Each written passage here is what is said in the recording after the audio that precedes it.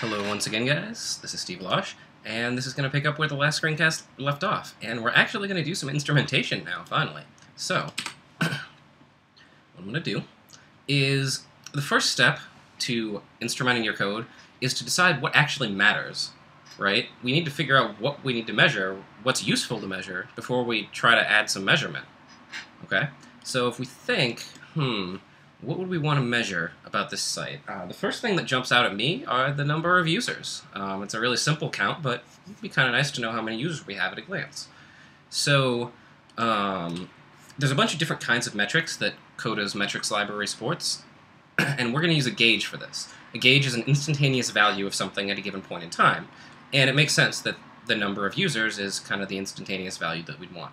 So let's do that. So what we're going to do, and this is, I've never done this before, so bear with me if it gets a little hairy. What we're going to do is we're going to create, you know what, for this, just for simplicity's sake, we're going to create the metric right in this server file, okay, so that it gets created every time we use it here. So, actually, I take that back. We're going to do it in the users file, because it's a measure of the number of users, so why don't we do it in the users file, the users model. Okay, so this is our user model, and so what we're going to do is, after this, we're going to have some gauge metrics. I'm going to have a metrics section. Oh, crap. I like to have little dividers because it makes it easier to read, but sometimes I do that. Okay. So the first thing we need to do is pull in the stuff from metrics Clojure that we need. So to do that, we use metrics gauges. And all I really need is a gauge, I guess. Right? Yeah. So the way you create gauges, what I'm going to do is I'm going to make it a var just because. We probably don't need to in this case, but for the rest of our metrics we will. So I'm going to go ahead and make it a var in this case.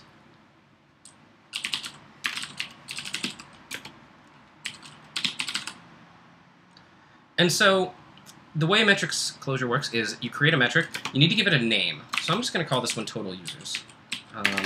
You can read the documentation to learn exactly what this stuff does, but for right now, I'm just going to do this. And I'm going to do that. Okay. And so gauges also need to know how to measure what they're supposed to look for, right? So basically what we're going to do is I'm going to hop out of here.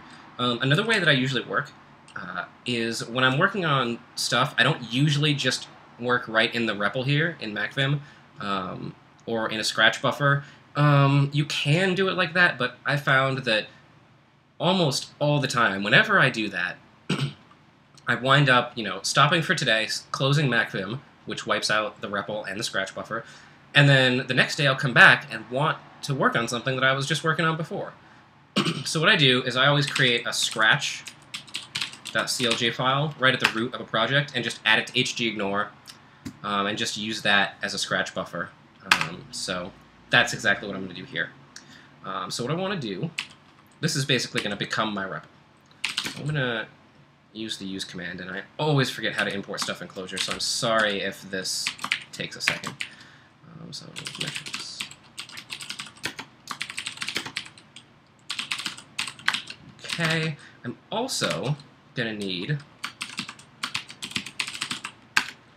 the Redis. There we go. And Clojure, of course, uses different forms for whether you're in a namespace or not, which drives me insane, but oh well. So I'm going to do this. And now I'm going to evaluate both of these forms in the REPL. And remember, this REPL is running on the remote server, on the Vagrant VM. So I'm going to evaluate that. Get the Redis client. And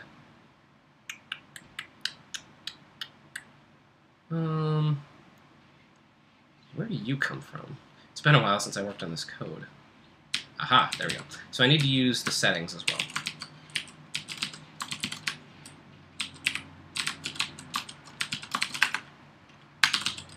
Okay. And I'm just going to evaluate this right here.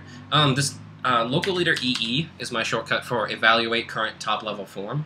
So I can be anywhere inside of a form, and I use leader EE, and it'll move to the top level form, which is the whole thing, right, and evaluate that. So it's just a handy little shortcut. And, oh, look, once again, SlimV errors. Huh. Like I said, held together with duct tape and hope. Alright, so now we got the Redis client, right? Now I need to figure out how to use Alepht's Redis client to get a list of keys, right? So to get the number of users that we have, I'm just going to count the number of keys in Redis, because that seems like an easy way to do it. So, let's see here. I think how you do this, this is part of the experimentation, is, I think it's like this. So you call the Redis client keys star, right? That should get me a list of all the keys. Yes, okay. So that got me a list of all the keys in Redis, right? But I don't care about all of them. I only care about the ones referring to users, right? So I'm going to say user star. And I can never type an asterisk. I'm a horrible typist, I'm sorry. Okay, but you'll see that we have both a shows key and a user's key, right? Users, and then the email stores information about the user, and then users, the email, shows, is a set of which shows they're watching. So really, I only care about one set of these keys, right?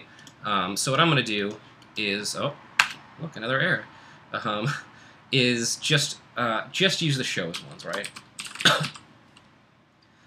Now, the problem with this is that if someone signs up and doesn't add any shows, they're not going to appear. But in that case, I really don't care about them, right? They signed up and didn't do anything, and there's only one thing to do on the friggin' site, so so I really don't care about them. So if I do that, it should be there. Okay, so now I should just be able to count this. Alright, that's one. Excuse me. Still getting over a cold. Sorry about that. Alright. So I'm going to take that block. I'm going to go down to the gauge, and that's how the gauge is going to return its value. Right? So if I evaluate this, right, it created a metric. Now we can't see it anywhere, but what we can do, so metrics Clojure wraps the built-in console reporter for metrics, so I'm going to go ahead and use that. So I'm going to say use, what the hell, I'll just use the whole thing.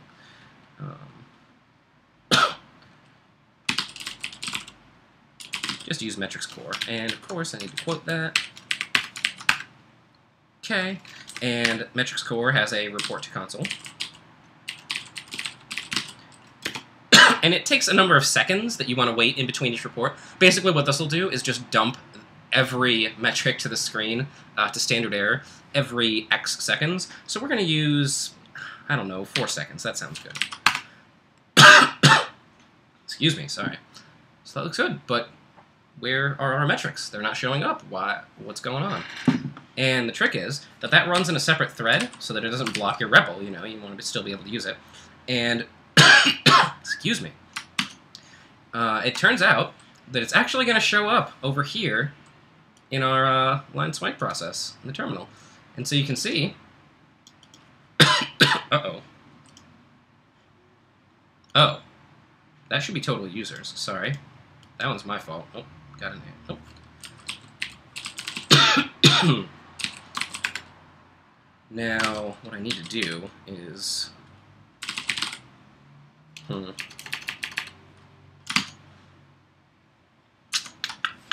Sorry about this, 1 second. Like I said, a lot of this is going to be me looking up documentation, including for things that I've written. Okay, it's a remove metric. So real quick, I'm going to remove this metric. Total is a really crappy name for that. Alright, and if we look, we should see, yep, so now we're getting nothing output. Okay, and I'm going to evaluate this again. Oh, crap, it's in the wrong, oh, whatever. It should still work. Yes, okay, so now we have a total users metric, right? Right now there's one. But, if we go back and we log out,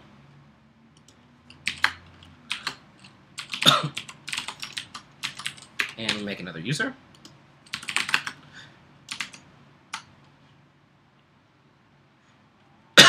Right. So remember how I said that it's not going to keep track of the user until they actually add a show? Right?